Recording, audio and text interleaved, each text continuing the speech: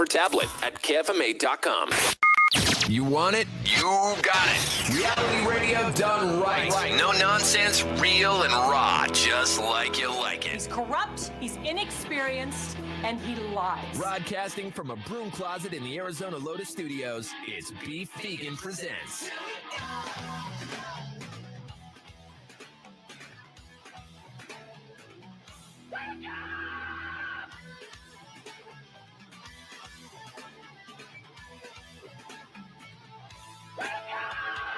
Yo, welcome back to the show. It's Beef Vegan Presents live from Rockland 2.1 KFMA, streaming worldwide, KFMA.com on this beautiful Thursday, April 4th. Good morning, Rico. Good morning. Good morning, Tucson. Boy, do we have a show for you, man. Oh, there's so many things to get to, so little time. And Rico just blew my mind. Now, we're going to make this a piece and a segment here a little bit later to kind of feature some clips, but just actually over the weekend, over 200 artists signed an open letter urging Congress and lawmakers to get a hold of this AI, right?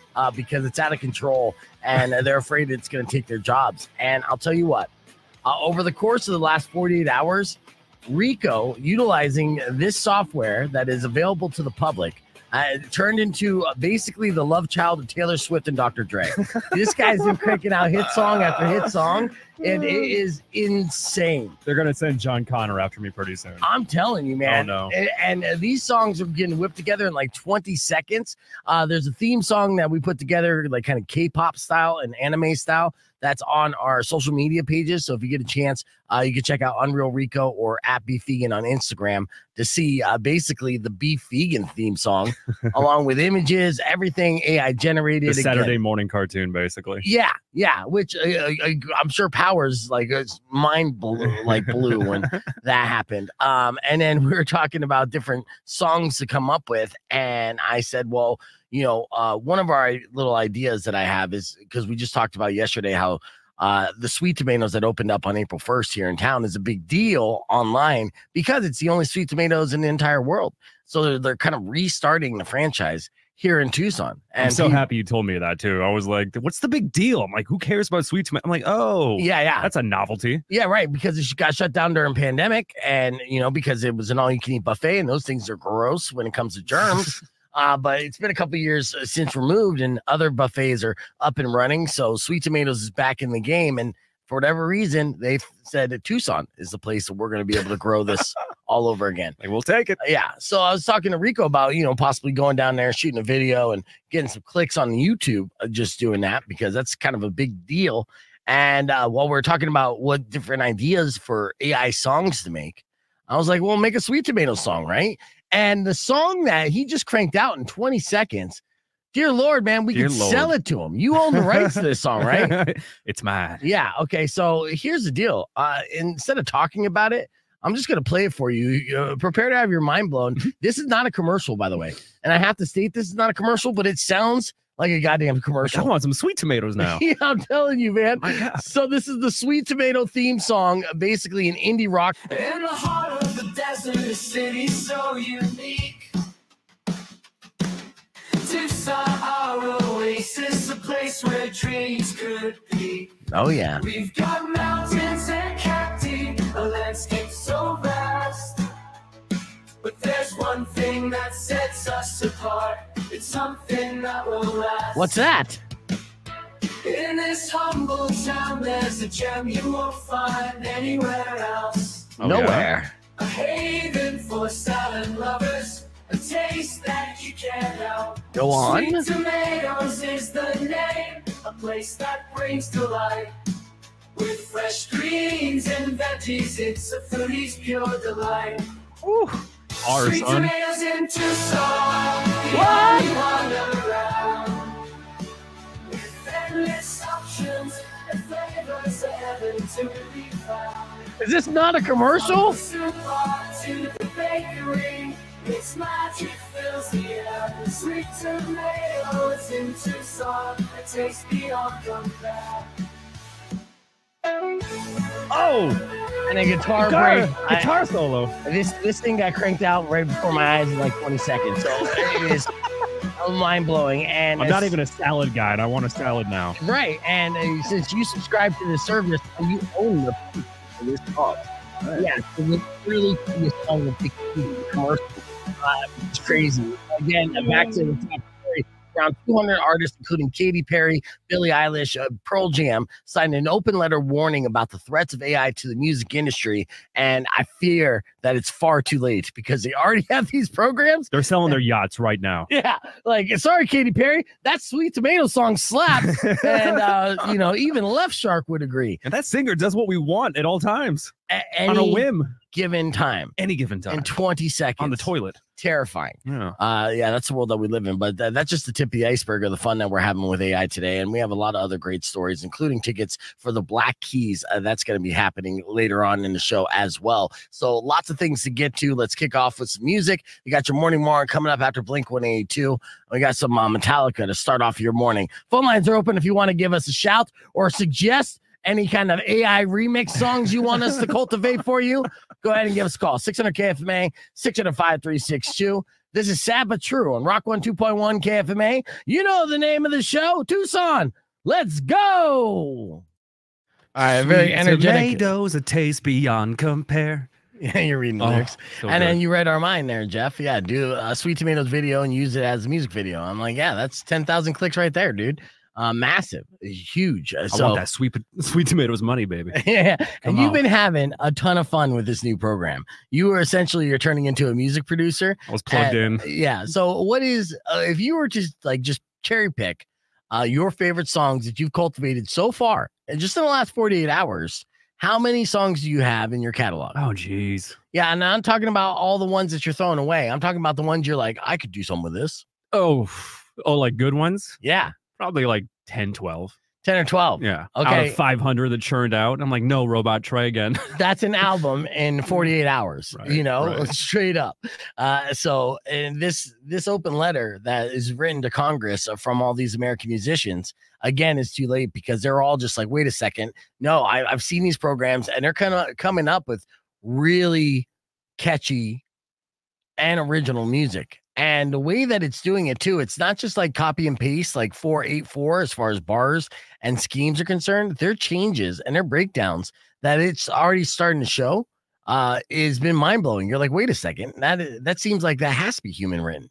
But no, it's not. It takes the entire catalog of popular music into a database, breaks it down, and then predicts and cultivates different arrangements on demand. And it's already mind-blowing knowing this is just like the level 1, you know, or like the very early beginning stages where it's going to only get more advanced and terrifyingly accurate. Yeah, and on the podcast broadcast, you guys know this. We were talking with Johnny Congos, and he gave this very cryptic warning, basically saying it's over for songwriters. It is done.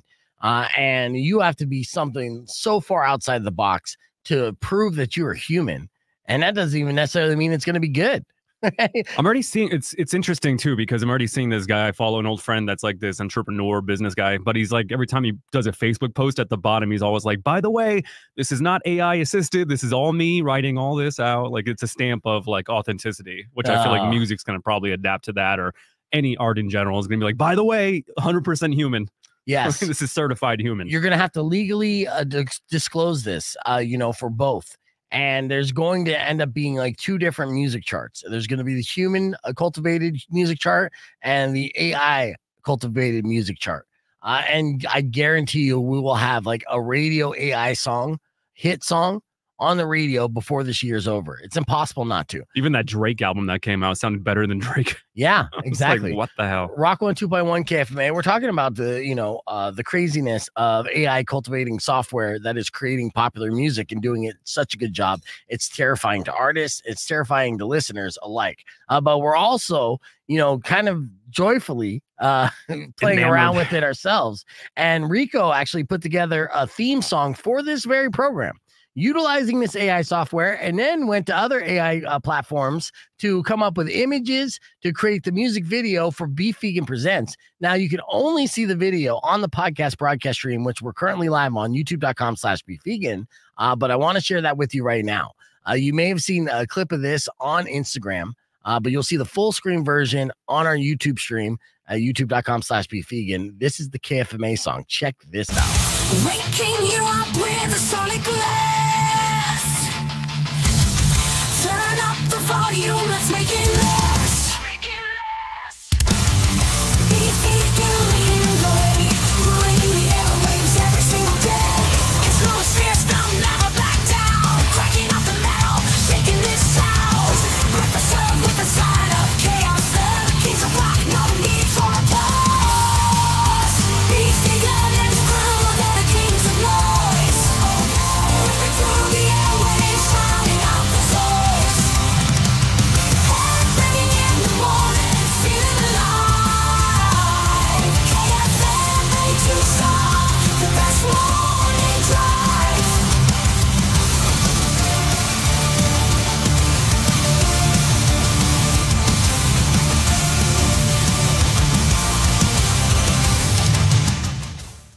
Man, future me's looking super grizzled. That music video, like I said, you can only see youtube.com/beefvegan. So we're going to keep the conversation moving on the podcast broadcast. When we come back, Jimmy Kimmel has added up to here with America and how filthy we are after a recent trip to Japan. We're going to break down that story. Plus, the delusion calculator and Herb Stratford is going to be joining us. Keep it right here or join us, youtube.com/beefvegan. Here's Foo Fighters with The Glass. All right, that's clear. Wasn't that insane? That's and that crazy. was all, again, Rico cultivating through various AI platforms, mixing it all together, and Babuski. Yeah, you saw Mari in there. You saw Weirdo in there. Rico. First off, let me just say this. My only complaint, and I have a complaint, okay? You have a gripe? I have a gripe, okay?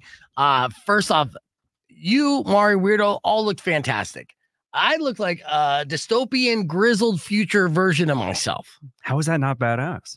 It is kind of badass, but also You like had glowing red eyes and you had a grizzled look like you've been through 7 robot battles and skirmishes. that's true. You're wanting something else? Well, see, Look at you.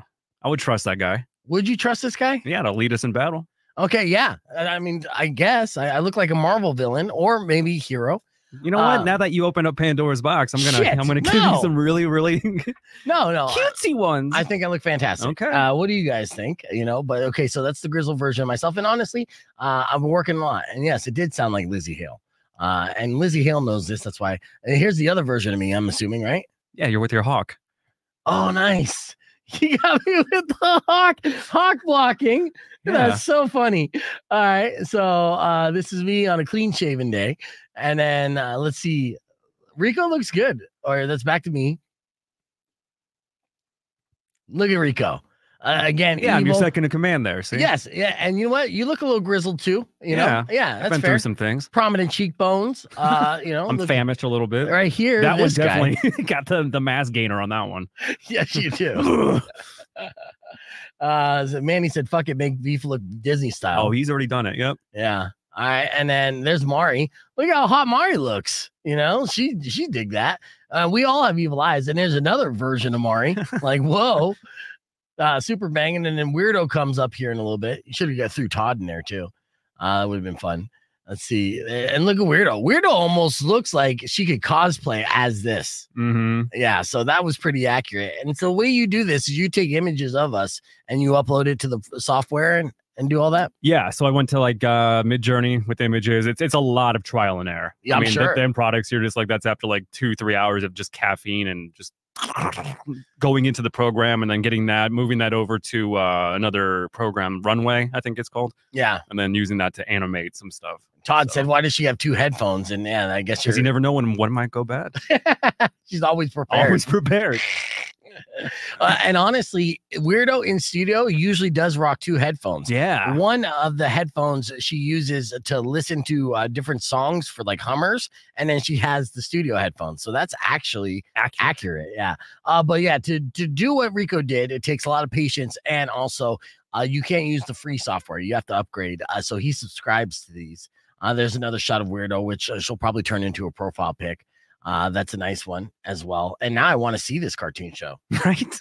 Yeah. I'm like, damn, I kind of want to see this now. Yeah, like your little, ragtag group of these futuristic dystopian characters. Yeah. We're all kind of like, that's amazing. I'd watch it. Yeah. So You and your hawk. I just want to see that hawk tear apart some robots. yeah, the Some hawk Mad Max gangs. like I'm Peacemaker. Like I'm John Cena's Peacemaker. I have my own hawk as a sidekick. Always comes back to John Cena. Well, I mean, that's a fantastic show. Peacemaker. I can't wait for the second season. It's get on the air. Rock 102.1 KFA. Welcome back to Beef Vegan Presents. Rico and I are hanging out before we get into the Jimmy Kimmel story. How delusional are you as a woman looking for that perfect man and your expectations? Well, there is a delusion calculator. So this is from a site called Keeper. It's a matchmaking service, and they created a preference calculator to show who's available with the traits in the dating pool that you desire. And statistically, how often, how many people actually qualify for that. Users are calling it the delusion calculator because it reveals how delusional they are about finding someone who has all their preferences in a partner. And it uses 2022 U.S. Census data. Okay, so pretty much it's pretty accurate as far as, talking about the basic things like 14 different traits, including age, salary, height, education, and more. And basically, the more of those traits matter to you, the harder it is for you to find somebody. Okay. Well, as a 6'5" man with $1 billion in my bank account, I have nothing to say to this. Thank you very much. That's true. You forgot to mention your 14-inch thong. Yeah. All right. Well, I just did. All right. Thanks, so Steve. For someone who's not too picky and just wants to date a man between the ages of 25 and 50 with a bachelor's degree, well, 36% of men meet those standards. Only 36%, though. That's about 59 million eligible dudes. And that includes the ones who are already married, unfortunately. Ouch. Yeah. And I'm assuming a large chunk of that percentage is married dudes looking for a side piece. So I don't know if that's what you're looking for. Now, someone who's a little more selective wants to date a man between 25 and 35 who doesn't smoke, isn't married, or obese. I mean, seriously, looking for a unicorn here, and is at least 6 feet tall and makes at least $70,000 a year, has a bachelor's degree, and wants kids. Well, you only get a 0.162% of that population, meaning in the entire United States, only 260,000 men qualify. And every girl has that Jim Carrey gif in their head that, oh, you're saying there's a chance. Exactly. So if you do find somebody who meets all those qualifications, then congratulations, you found like the diamond in the rough, man, because they aren't out there. Now, say you want to date a woman between the ages 25 and 35 who doesn't smoke, isn't obese, and is at least 5 feet tall with a salary of $7,000 minimum and has a bachelor's degree and want kids, you're looking at 0.68%. So actually, there's more women who meet that qualification than men. Well. Yeah, but if you're looking for a woman who doesn't have a kid from a previous relationship in Tucson, it's 0.0003%. Zing! And finally, these calculations don't even include preferences for religion, physical features, and drinking habits, which will limit your options even more. So this delusion calculator is available at Keeper. So it's something to look up and see how delusional you are. Yeah. So if you were to look for a certain set of standards that you want in a person. Yeah, A partner, right? Yes. And what are you looking for? No social media. Okay. All right. Well, yeah, there's 3 qualified there. They're all over the age of 80, though. Is that okay with you? Yes. All right. Perfect. All right. Keeping the conversation moving on the podcast broadcast. Herb Stratford's coming up next, and we're going to give spill the tea on why Jimmy Kimmel has a problem with the U.S. On the podcast broadcast stream. You join us, youtube.com/beefvegan, or keep it right here on Rock 102.1. Clear. All right. So What are their names? Agnes, Edna, yes. and then what's your Ruth. grandmother's name? She's one of them. Nana Mary. Yeah. Oh my god. Yeah. But you know what? I hear she's a freak. All right. So Jimmy Kimmel, you tell me about this. I like this piece from. Oh, it's Fox News. So it starts off with liberal talk show host Jimmy Kimmel. I mean, yeah, I guess that's accurate, but talk show host would have worked out as well too. Tell me who's not a liberal talk show host. I mean, between your options, Jon Stewart, Stephen Colbert, Jimmy Fallon, let's see, John Oliver, Seth Meyers. All of them hyper liberal. Oh, you can assume, right? So which one? Yeah, who's the conservative talk show host as far as on a major network? There isn't one, right? And Years ago, yeah. Nothing on OAN counts. Okay, that's a fact, right? Bill Maher is the closest that conservatives are going to get, and he's not conservative. All right, so tell me what's going on with Jimmy Kimmel there, Rico. I just saw the article pop up. It's basically just going down the fact that he went to Japan recently, and it's like everybody you talk to who does visit Japan probably talk to Mari even about it. It's true. I mean, there's that thing going on with the cleanliness they got there. Yeah, every bathroom is sparkling, every street is clean. But But I guess he's going to come back and look at LA, of course, the cesspool of America. Cesspool is the most accurate way to describe it. Most people immediately say cesspool when driving down like Hollywood Boulevard and seeing all the homeless people and whatnot. But I think that probably goes for a majority of U.S. cities in general, just like overrun, overpopulated, just dirty, no regulate. But also it's like a cultural thing in Japan. I mean, sure, it's very homogenous culture, and it's all just they're all like very in line with keeping things clean. We're all on the same page. Here it's just like somebody will take care of it. Who cares? It's all very individualistic. Yeah. So, I mean, like there's a lot of different factors, I guess, that would go into this with Japanese culture, which you kind of named. There's a respect for your surroundings that is kind of instilled in the citizens that we don't necessarily have here. Now, I would say it's because of our, free thinking society, but, Japan's a pretty democratic country as well. They're pretty free as far as the people are concerned. They just continue to keep it clean. Now, they have their faults for sure, but cleanliness is not one of them. Let me ask you this. It's kind of funny. The other day, I think on another show or something, they were mentioning the Fukushima meltdown. Yes. There was that very heartbreaking but very sort of like warming story about the older generation volunteering to go into the reactor to help clean up things because they said, we're going to die soon anyway. This is to help the next generation. Yeah. I was like, wow, that's very, it's very heartwarming, impressive, sad. Yeah. But I'm like thinking, like, if this happened in America, like, how many boomers? You're like, no, I still got that vacation money. I'm not gonna. Yeah, nobody. Sorry, kids. Nobody that makes over $100,000 a year, that's for sure. Anyone that's financially set is not going to be volunteering this. But lots of poor and old people would probably volunteer to do that for sure. I know. All right. So, okay, we got a couple things. So speaking of Japan, of course, Taiwan had their earthquake. Did you see footage of that? I heard about it. I didn't see footage. Yeah, so it could have been worse. That's one thing. The one piece that I saw, which was wildly fascinating, they have a building in Taiwan that's 101 stories, right? So you would think this one's going to just crumble to the ground with a magnitude 7.4 earthquake. But the way they constructed this and engineered it, they have what's called a golden sphere in the center of this building.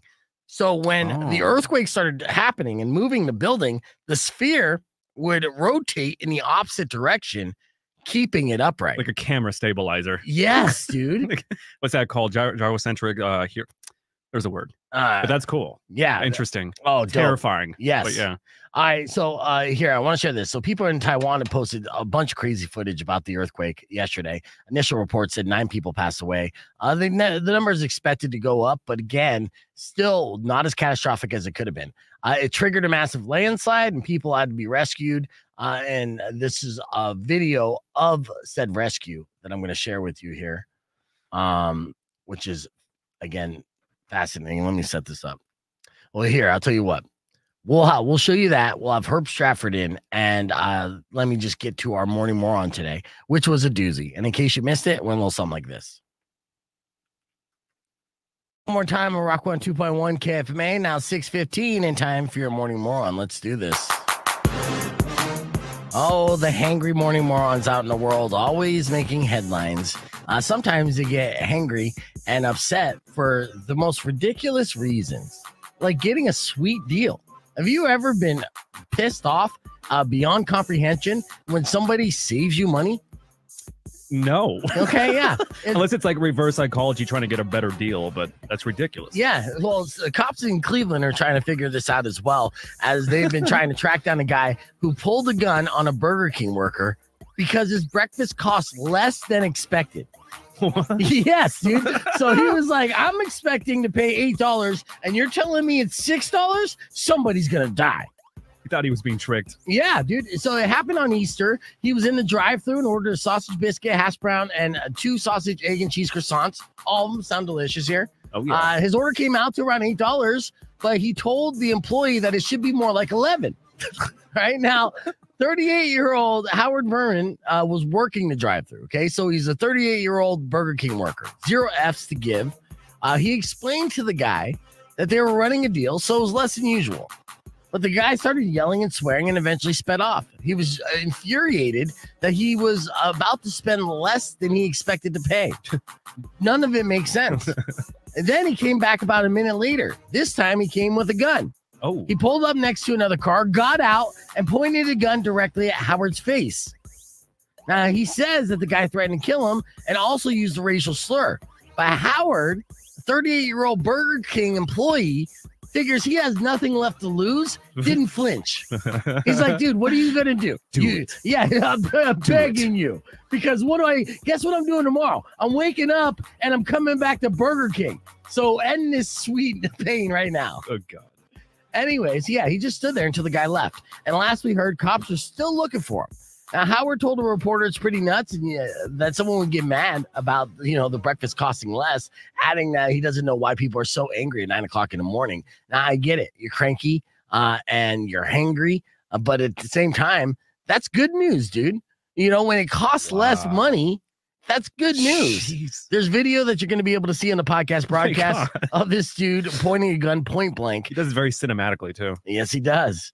And again, Howard, the Burger King fast food employee in Cleveland, is just like, do it. Yeah, please. I mean, you're only doing me a favor. You don't mess with a Howard. Yeah. A 38-year-old fast food worker. Be like, look, I've made a lot of bad life decisions to end up right here. So all you're doing is offering a way out. So he's full Sam Jackson in Pulp Fiction. He just has that look. He's just like, yeah, man. Yeah. But to recap, okay, first off, discounts are a good thing. Okay. Getting mad and threatening to end somebody's life over them giving you an order that's $3 less than you expected, it makes you a morning moron. Hey. All right. Welcome, Herb. You like that morning moron? I do, man. That was awesome. Yeah. Burger King Fury. Yeah, it was a doozy. And again, I've said on the show many times, you just don't mess with fast food workers, right? They don't care. They're at a point where you don't know. And when you're interacting with somebody, you don't know where they're at emotionally. They're just waiting for an excuse. Yeah, dude. Be like, I've been at rock bottom so long, Like, oh, there's more. You keep my digging. shift ends early today. Go ahead. Yeah. Please. If you punch me in the face, it might actually feel better than the pain I feel inside on a regular basis. That's right. They just leave. They're like, wow, dude. Yeah, I'm done. Ken, what's going on at The Rock that's worth mentioning? Give me the comment of all the details, and then I will share that on the podcast. I know I did get hit up by Brent, who hosts a reggae show called Vibes Alive, last night, saying there was a reggae show at The Rock, but I didn't go out. I have a meeting today and whatnot. Of course, we got Herb here. We're going to talk about movie previews, and we're going to show off our AI abilities. We've already been having so much fun with this AI. Rico, I know, is probably going to make you a theme song. I already have one. Oh, yeah. Did you send me the email? Not yet. I'm testing them out. Okay, yeah. So he's I'm got in the studio just listening. Yeah, he's got to pick the perfect one, which is fair. Okay, I'll show you this video that I was teasing about the Taiwan earthquake here. This was a crazy video that's going viral on Twitter. And of course, I'm sure you saw some clips from that earthquake, right? Oh yeah, it's terrifying. I can't. That building tipping is just. I can't even. And this is that tip Whoa. building. There's really one building that has suffered the most damage, and that was the one where like the bottom kind of collapsed on itself, and it turned into like the Leaning Tower of Pisa. Yeah. These are emergency responders rescuing people out of that building, which could fall at any moment. Right? 在余震不断，然后消防员正在想办法救援当中。那 Look at that. That's the building. It looks like something out of science fiction. You know what I mean? Like it doesn't even look real. Out of Inception or something. Yes, exactly. And there's people survived that lived in that building. Just imagine that as far as, you're say on the 8th floor and now everything's tilted and you look out the window and you're like, what the hell? And you're not getting your stuff back. No. So And they're going to increase rent because it's cool now. Well, that's true. That's true. That's true. They keep The it new there. Extra building. Yeah, exactly. that's true. Damn it. Did you go to Taiwan at all during your trip? I stopped there. It was a layover. Oh, just a layover. Taiwan, Yeah, yeah. so you didn't get to see it. During the heightened tensions. So I'm like, please don't pop off while I'm here. Yeah. I'm good. Well, it didn't. Just Mother Nature did. Right. So we have, I'm going to share that clip that you did with interview clip that you did with Dakota Fanning. Yeah. And then we cool. also have the clip of the heist of the century that happened on Sunday, which is just crazy. You saw that? I heard about it. I haven't seen the clips though. We went through the details, the bullet points of this, and again, I don't celebrate criminal culture by any means, but when something is vastly oppressive like this, you're just like, wow, hats off. This is something right out of a movie. Yeah. And you guys had your shit together, to say the very least. I mean, this is who knows how many people were involved in this, but it had to be multiple people. They got $30 million in cash, which we did the math on that. Asked ChatGPT. It's heavy. Yeah, it's disputable, but it's a lot of weight. Yeah, because each bill costs at least a gram, and that adds up, right? So they went in through the roof, undetected by security cameras and security alarms. And then to get out, they blew a hole in the side wall to be able to like exit and then load up the cash at their leisure, mind you, because this happened in the middle of the night on Easter when nobody was working because it was a holiday. So then they loaded up $30 million worth of cash and then took off completely undetected as far as we know. Now, FBI is involved. I'm sure they're looking at security footage from every angle, from every single location within a 3-mile radius to see anything that might be large enough to haul $30 million. Yeah. And you would think with Big Brother technology, they could catch these guys. But what if they don't? How impressive would that be? You know? Now let's put her up on the spot real quick. Was it you? After No.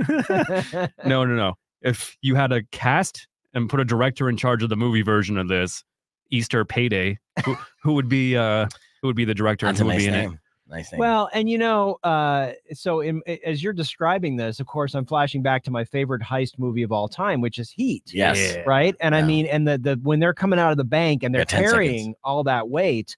No, I'd like to see Michael Mann take this. There we on, go. You know, I mean, he's the Is guy. he still alive? Oh, yeah. Oh, let's go yeah. there.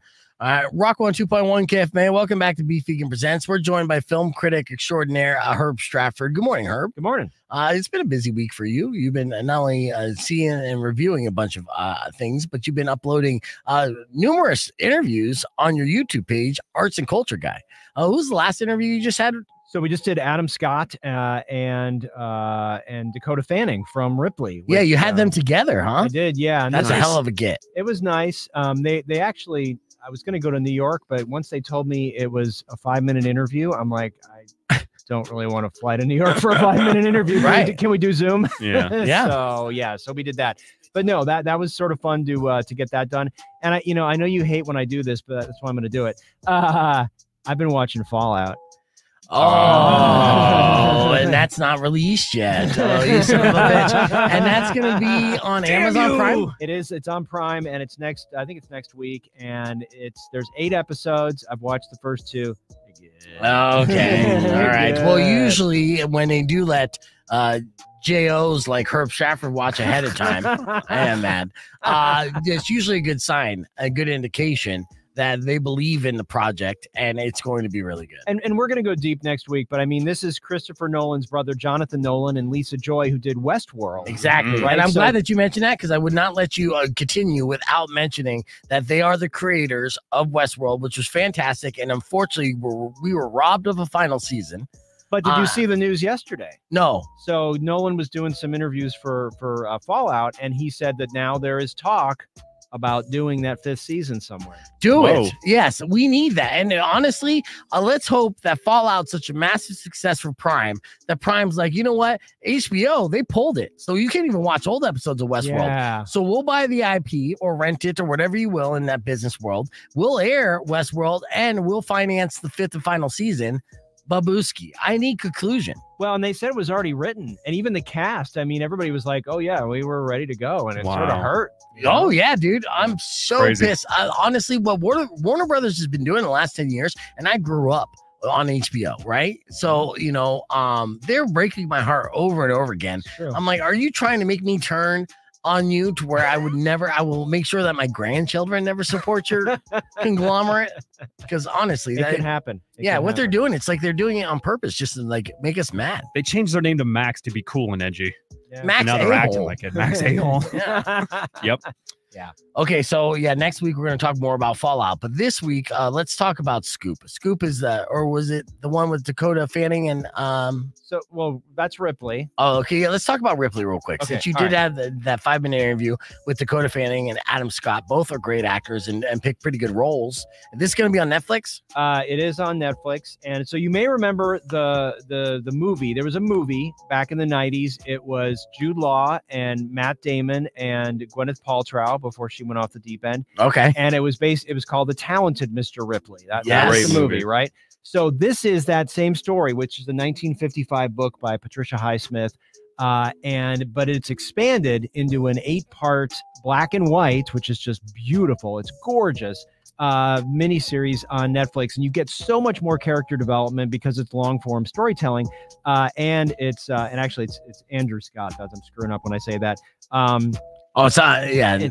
Adam Scott's the other guy. Yeah. Andrew Scott, Dakota Fanning, and Johnny Flynn, and basically, Andrew Scott plays a guy who's sort of a low-level grifter, and he ends up being sent to Italy by the father of this guy who wants to have, hey, you know him, bring him home. And right. So he goes, and of course he sees this guy, Dickie Greenleaf. He sees his life, and he's like, well, I want that life, right? So basically that's the whole story of and then of course Dickie's girlfriend is played by Dakota Fanning, and she's a little suspicious of this, and so it's very, very well done, and it was great to have a chance to talk to them. But it's also just great to see a beautiful black and white piece. And so my interview, actually, they gave us the interview in color or black and white, and I like the black and white one. Of course you did. You're like, this is what I grew up with. Classic. Well, in fact, actually, we're going to watch a snippet of that interview on the podcast broadcast stream right now, youtube.com/beefvegan. When we return, there's a movie coming to theaters called Wicked Little Letters. What's that about, and is it worth watching? Herb Stratford's going to break it down after music from Saliva on Rock 102.1 KFMA. All right, so yeah, I got that queued up. Let's see the little black and white interview here. Classy. Yeah. Are you sick of having issues with I your am. webinars? Hold on. Wasting. Yeah, I just got to get commercials. so you're monetized? I don't think so. Or if I am, they're getting the money. I'm not. Yeah, they screwed you. I don't have enough followers, man. I know, you only got 94. We'll So follow Herb if you're not already. Yeah. Which I'm sure you guys are, but please follow him. A lot of streamers are, and thank you to streamers. They were commenting when I posted this earlier in the week. So thank you to the streamers for watching. So yeah, we won't watch the whole thing because most of you probably already watched the whole thing. Definitely want to see Dakota and Herb interact, though. Did you get creepy? That's the question. Well, no, that's the question I'm asking. I'm looking for answers in this clip. So let's check it out. Herb Stratford, and I'm in Tucson, Arizona at KMSB and NBC. So, hey, guys. Hey. Nice to see you. Let me start with you, Andrew. The cinematography of this series just blew me away, and seeing this world in Italy at this time period in black and white was just remarkable. And I know it was obviously a very sort of articulated a choice on the part of the team. Were you looking at dailies, and were you looking at that world in black and white, or did you not really see that until later? No, I don't look at dailies. It just makes me self-conscious. I never have, and I never will. But we did know, of course, that it was going to be in black and white, and that was something that Steve was very, that was part of his vision right from the get-go.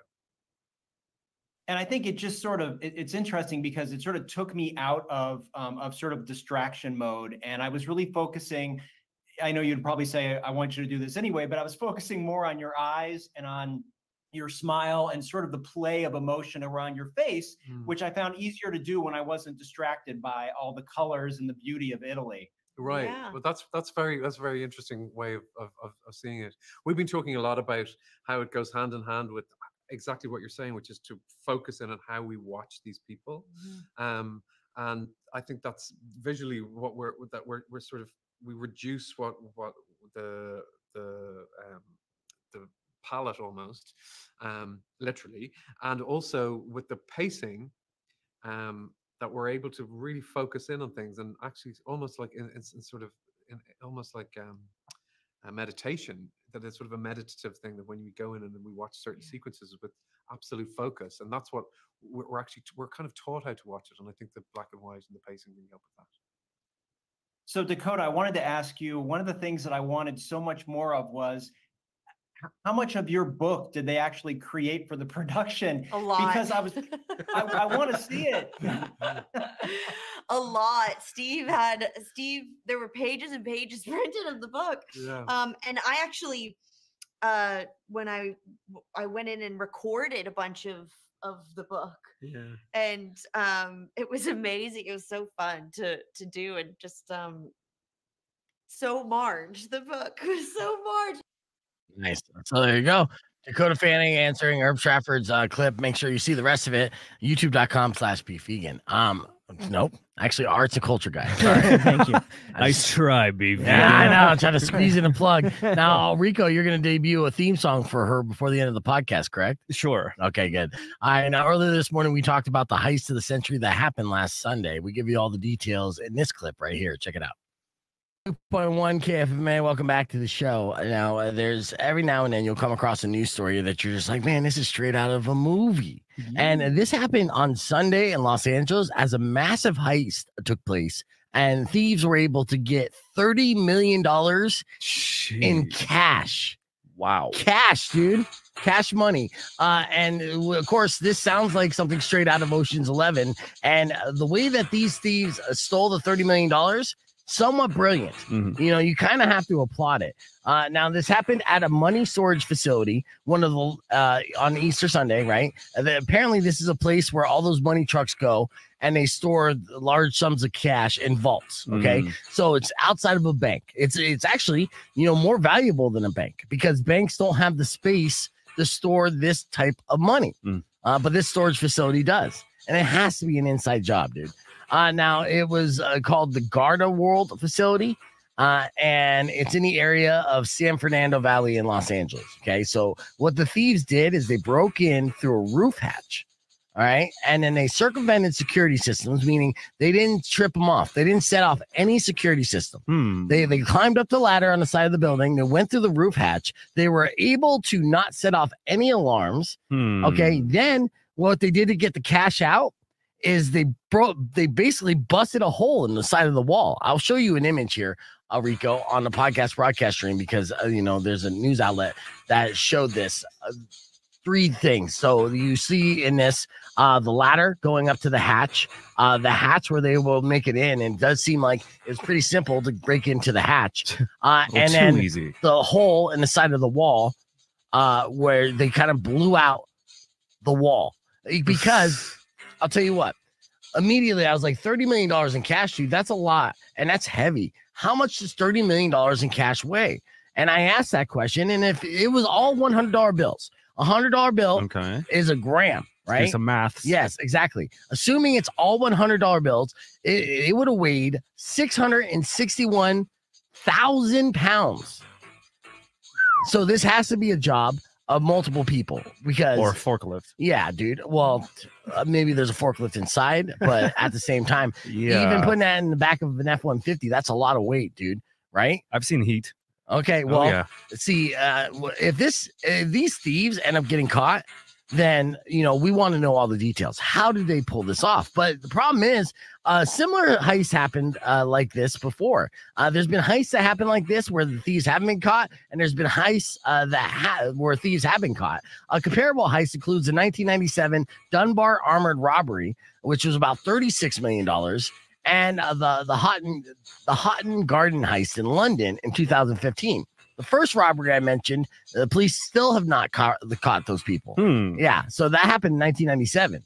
As far as the 2015 heist, they did catch all those people, and they all had nicknames that was straight out of a Quentin Tarantino film. There was a Mr. Ginger, there was the old man. I mean, fascinating. The hacker, stuff. the driver. Right. Okay, they got sloppy. Business operators discovered the theft when they opened the vault on Monday. So there was a full day. They knew to go on Easter when nobody was working. Of course, the police are collaborating with the FBI to try to solve the case, and authorities suspect a crew was responsible. Yeah, no duh. See, I'm already disappointed, though. Why? Because it was on Easter, you said, right? Yeah. And they didn't dress as the Easter bunny? Like a crew dressed as bunnies? You don't know. Well, the thing is... No cameras at all, huh? They were able to not be caught on camera. As far as we know so far in the information that's given to us. Wild. Now, yeah. Okay. So the theft follows a pattern of significant unsolved heists. Okay. So the international comparisons, like the Silmar robbery, draws comparisons to the Houghton Garden heist due to its skill and method involving drilling through thick vault walls during a holiday period. So basically, what this crew, assuming, you know, there's no way that this was a single person job. They knew how to get in. They had the means to be able to break into a vault. Then they had the means to be able to break through a wall, right? Like Kool-Aid Man style. which I don't know if they used explosives or not. Then they were able to upload over 660,000 pounds of dollar bills, because it was all cash that they stole, and then drive off in the middle of the night undetected by authorities until the next day. Damn is right, dude. It sounds so impossible in 2024, but they did it. Exactly. And look, we don't applaud criminal behavior. Of course not. Okay. Right. But at the same time, you got to give credit where credit is due. If something is like mind-blowingly impressive, that's like a group of people can get away with something like this. And so far they've gotten away. Right. And it's going to be even more difficult for them to track it down, right? Because it's cash. So it's not like you stole gold bars and those are all serial numbered and you'd have to like melt them down or any other type of like. Oh, they can track cash. They probably have them marked, but they can also do the laundering thing. We watch a lot of TV, don't we? I think so. I can't wait to see the Netflix series on this. So yes, that happened over Easter Sunday. While you guys were sleeping in and eating eggs, there was a group of people out there getting over $30 million and working on their buys and tries because they were lifting up a lot of weight with over 660,000 pounds of cash. Now, I did get a call kind of angrily from a listener being like, I Googled it, and that's only 22 pounds per $1 million. And I'm like, well, you're using an outdated reference source here because I use ChatGPT and it does the math a little better, right? But at the same time, I don't know. I've never seen $1 million. But 22 pounds? He's saying $1 million was 22 Yeah. pounds? $100 bills. Yeah. So assuming that they're all $100 bills, which, is a safe assumption in a facility like that, each $100 bill weighs a gram. And so that adds up. And that's the one takeaway when you see like behind the scenes, like features talking about like heist things like Breaking Bad. They talk about how heavy, money really is when you put it in a big duffel bag. So to keep it realistic, you got to weigh it down. Like it's 80 pounds. You're just like, oh, this. Well, and like we were talking about Heat earlier, like that scene when they're coming out of the bank and they're carrying the duffel bags, it almost seems unrealistically light. Yeah, they're just like carrying it like a little knapsack. yeah, and running, and it's like, no, man, that's a lot of weight. Yeah, I think it was. They were going for bonds though in that first scene. That's right. Oh, that's right. They never even sell them back. Untraceable. I love that movie. It's a great movie. It is, and you're gonna make me want to rewatch it. You know what I like? I like theme songs. And Rico came up with nice segue. Good segue. Yeah, thank you. Rico came up with a theme song for Mr. Herb Stratford that we all me. Yeah, I spent all morning writing, creating, hiring a band on Craigslist. You're fascinating. I mean, what you've been able to do with music lately. And you had no music talent before this. All of a sudden you are like Beethoven. He's Mozart. He is Mozart. A prodigy, they say. All right. So should I do Finest Critic or Son of the Silver Screen? You can choose. I think both were good. Okay. Let's check out Herb Stratford's. I want to see it on his YouTube channel. Now we're going to do like a whole intro of him just watching movies with a pen. Yes. We got whole intro. Send them to me. Yes. Yeah, let's listen to this. This is AI Herb Stratford. There's a man in Tucson, Herb's his name. He's got a taste for classics, critic with no shame. He's seen every film from New York to LA. His words cut deep, his knowledge on display. Herb knows the legends, the heroes and the villains. Can dissect the plot with the precision of a surgeon. With his pen in hand, he'll tell it like it is. His reviews are gold, his words can make or break a flick. He's up to the son of the silver screen, riding the wave of cinematic dreams. From Hitchcock to Tarantino, he's seen them all. Herb's the best film critic, he'll never fall. And we don't want him to fall too, because he's at that age where life would be involved, So, all right, so that was the first one. The second one we're gonna play as we go into our on-air segment. So we're gonna debut essentially a new theme song for you. All right, as we talk about the next film project that is coming to theaters. His reviews are gonna be shorter than the song. He's like, yeah, great film. All right, that's been Herb. And then I go right back into the theme song and then out, dude. So it'd be fantastic. Wow, we're obviously having a lot of fun with this. So. Eerily so. Besides Fallout, and of course, we're going to talk about Wicked Little Letters. What else have you been following here? that you're excited about? Well, I mean, honestly, this is the weird time where you're starting to get some serious stuff, right? Like you're getting out of the late winter doldrums. But Fallout's a big thing that's coming up. Monkey Man is dropping next week. That's the Dev Patel movie, which looks pretty freaking awesome. Nice. And then we've got the Rebel Moon Part 2, right? And Rebel Moon Part 1 failed miserably. That's of course the Zack Snyder thing, right? Yeah. All right, hold on a second. Let's do your theme song as we go in.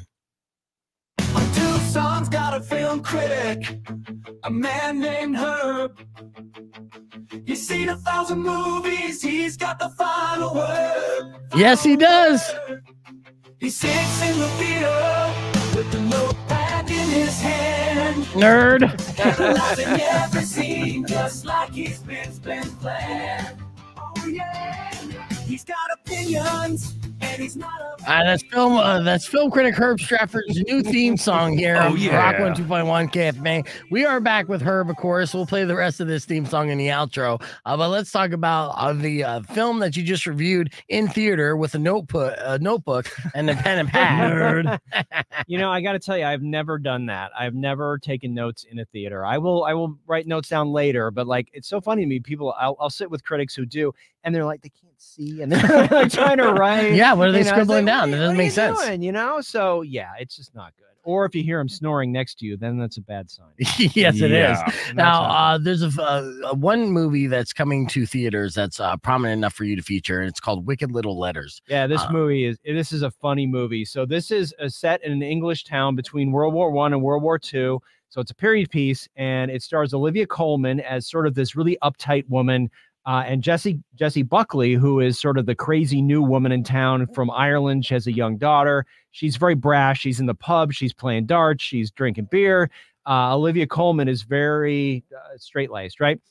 All of a sudden, Olivia Colman starts getting these letters calling her horrible names. Oh, no. Right? Like really raunchy letters, right? So naturally, all the attention falls on Jessie Buckley because that's sort of like her persona. You're like, well, surely it's her. And she's like, I'm not writing these letters. And then other people start getting letters in the town, and it's this big thing. And they they arrest Jessie Buckley. And then this policewoman decides that she's going to look into this. She's like, something's not right. So this is a really sweet movie. It's really funny, a little bit raunchy, just because these letters are hysterical. So they read them and you're hearing all these letters. So and the funny thing about this too is this is a true story. This actually happened in this small English town where everybody just lost their mind because people were writing letters. Because now we think about online bullying and everything, right? Yes. This is going on in the 30s. This predates that. Yeah. So it shows that, human nature is that of like an online troll. Yeah. And we've been trolling before online was a thing. So this is basically the first documented, we just saw a butt, first documented troll who terrorized an entire town just by talking smack. Yeah. I'm impressed. Yeah. It's a really sweet movie. So yeah, check that one out if you're out and about. It's a good one. And as you mentioned, there is one butt in the movie. It's only one butt though? Yeah. So you can see that in the trailer. Yeah, that's true. Nice butt. I'm sure I'm gonna get flagged on YouTube for that, but worth it. That was the film review for Wicked Little Letters by our resident movie critic Herb Stratford. We're going to be back with your beef tip and talk about a scoop on the podcast broadcast streaming. You can join us youtube.com/beefvegan or just keep it right here because your beef tip's coming up next. Blockbusters to indies, we've seen them all. He's the one they turn to when they need the call. A film critic from Tucson, he's the best they ever had. With his wit and his insight, he drives the crowd mad. Oh, yeah. He was just You're like, wait a minute. It was just bought. Maybe. Yeah. How much we talk? How many donuts do you have in the kitchen? Right. All right. All right. Great film. That's only on Friday now, by the way. No, by the way, it just came in. It came in with me. What, donuts in? Oh, so we actually have donuts on Thursday? Yeah. Yep. That's good. I mean, I don't know. They came in the door when I came in. So. I have a Zoom meeting with the consultant right at 10, so it'll be stale donuts by the time. Yeah, I mean, I guess I could grab a donut and just eat. You could shame eat. Yeah. Okay. Yeah. I don't think it'll be any shame. Honestly, I don't really know what too much we're going to talk about except for it'll add to the swag though. You bust in with a donut, eating it, like, all right, let's get this over with. Right. Yeah. First, I'll start it off with I apologize for what I did in December and January. I fucked up, fixed it. What about the show? You've been listening to the show? What do you guys think of the show? Show's been going good? It needs more butts. It does need more butts, Weirdo actually, she's putting in her 2 weeks because she accepted a full-time position at Rustics. Oh, yeah, which is good for her, bad for us, right? But Mari's stepping up, and then Todd, and we'll continue to keep our cast of characters rotating, and I feel like I have a couple other ideas of how we're going to approach some of this stuff. Some of it's going to be pre-recording some segments just so we can continue to keep personalities. So like the last thing I want, the one thing I'm trying to avoid is doing a solo show, right? Because nobody wants to hear that. Where's he going? Well, no, he's only available 2 schedule, days. yeah. He values sleep more than opportunity. And Right. so I get it. yeah, no, I get it too. I've asked. I'm like, Rico, what about now? Locked in. Boom. I'm like, oh shit, it's in stone. It's gym time before bros. That's all I gotta say. I got that shirt. Yep. But yeah, no, there are workarounds, and should be good. So we'll see what happens. So I'll give an update to all the beefers on the stream tomorrow of how it goes, but I don't expect it to be anything devastating or anything bad. But we'll see. They just hired a new morning show for Mix. Yeah, I heard. I saw. He showed me who they were. So. Oh, you saw pictures? Yeah. Oh, who? Frank did? Yeah. Oh, why did you do that? Was that? Well, he was just telling me. He was just like, "Oh, look at them." Yeah, look at them. Yeah, is it kind of creepy? It's just no. He was just like, I don't know if you heard, but they hired these folks, and he said, look them up, and I pulled them up on the screen. I'm like, oh, all right, cool. Yeah, so they've done morning radio before, San Diego or something, right? San Diego and Seattle, so major markets, and they moved to Tucson because they were just kind of over it. And they were done. And I actually met the woman in question with Mac several years ago at a parade. Small talked with her. So I was there for the first meeting, and I knew right then and there, during the different turnovers from Mix, that he always had her kind of like at the back of his mind. In fact, I think she was in the running with the last opening before Nikki grabbed it. And now it's just like one of those things where it just sucks for Mike, because Mike, yeah, that's the hard part. Yeah, and so Mike is moving to KLPX middays. Yes, but at the same time, that's not morning money, and that's not afternoon money, right? So this is a way to kind of like say, sorry, you're a victim of circumstance. We're not going to totally screw you over, but we're kind of screwing you over because we won't give you a more lucrative slot to give you decent pay. Midday is going to be a lot less than you would make in afternoons and mornings. It's not like a lateral move. It's kind of like a downward slant a little bit. It is. Like, it is in a way. Yeah. And it's unfortunate too, because Mac used to do middays and on KLPX, but now he's doing afternoon drive. And I would think, the foresight would be like, okay, well, then I would just move Mac back to middays. And then it's a shorter shift for him to deal with because he's doing everything else. Yeah. And then move Mike to the afternoon, and everyone's happy. That's why you're not the GM. No, because the decisions I make sense, right? They don't like happy. Yeah. They hate happy. For sure. All right. Let's get on the air here. We'll talk a little bit about Scoop, and then we'll get into a beef tip. You ready? Yeah. Okay. And 3, 2, 1. Rock 1 2.1 KFMA. We're almost out of time, but we do want to talk about one more series, I believe, or movie. It's just a movie, yeah, and it's called Scoop. And this is, you guys remember the Jeffrey Epstein thing, right? Obviously, that's hard to forget. Yeah. So one of the guys that got caught in the Jeffrey Epstein web more than anybody was Prince Andrew. Okay, so remember, this is King Charles now. This is his brother, Andrew, who was good friends with Jeffrey Epstein. And basically what happened was he was keeping it at arm's length pretty well, but then he made the mistake of doing a TV interview with Newsday, which was a BBC channel news program. And this is the story of how that interview happened. And then it sort of ends with that interview. And he just, he really sort of crapped the bed. You know what I mean? He did not do a very good job. I mean, he didn't come out and say, hey, I love you underage girls. But I mean, he did not do a good enough job of saying, I screwed up. I shouldn't have been friends with Jeffrey. I'd never met that woman. You know what I mean? He didn't pull a Clinton. So anyway, this is a pretty interesting little movie. Gillian Anderson plays the journalist who does the interview, and she's really good in it. She's having a real resurgence, Gillian Anderson. Yeah. So who plays Prince Andrew? Nobody that I even David Duchovny. Okay, but there is an actor. I know that'd be fantastic if it's Duchovny, but there is an actor playing Prince Andrew. Yes. Does he do an accurate portrayal? Yeah, he's definitely aloof and sort of. I think he just had no idea the trap he was walking into. You know what I mean? And it wasn't like they were totally being malicious. They were just like, hey, there's 450 layoffs at the BBC. We need to do something big. They swung for the fences. They got this interview. And, like within weeks of this interview, he was stripped of all of his titles and almost removed from the royal family. Yeah. All because of this interview. Right. So, yeah, he messed up. But you know what? Being a creep eventually catches up to you. And that's something that we were learning, sadly, far too late. Is there a scene with the Queen? Is she like berating him? No, there isn't. Just for that. But he's going up. Like at one point, he's going up to see the Queen. And honestly, the BBC, they're all like, until it actually aired, they're like, if the Queen calls and says don't air it, we can't air it. And it's like, wow. Don't you dare. The Queen could have prevented all this and could have saved her son's ass. She's just eating popcorn. And she left him. Yep, she left him out. Yeah. But he had it coming. I mean, this is terrible. Terrible. Yeah, absolutely. Yeah. Next thing you're gonna find out, he was also like partying with Diddy. There's no stop to it. Just low life behavior. The cliffhanger at the end. You want to be a bad boy for life? Well, I mean, the funny irony is that Prince Harry actually has been to Diddy's parties. So there is that kind of correlation that people have kind of been pointing out. Harry's made some poor choices. Yeah. Yeah. So we'll see. More scandal for the royal family for sure is yet to come. All right. Well, thank you, Herb. We're going to wrap things up here on the FM side. Let me give you a beef tip. Your beef tip is 5 things you should never do if you get pulled over. All right. So the first thing, don't wait to pull over. If they're right behind you with the lights on, pull over wherever you're at. Right. Don't get out of your car, dummy. All right. Don't hide your hands. Don't reach for anything until they ask.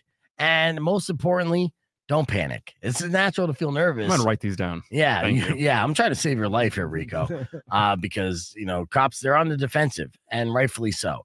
So those 5 things you should never do if you get pulled over. That's your beef tip. Tomorrow morning, Weirdo will be in studio. We'll give away another pair of tickets for Black Keys, and we'll wrap things up and have a real fun Friday show for you. So tune in tomorrow morning, bright and early. Till then, Robin Nash is up next. You guys enjoy the rest of your day. Drive safe, ride safe, and as always, rock local. Later.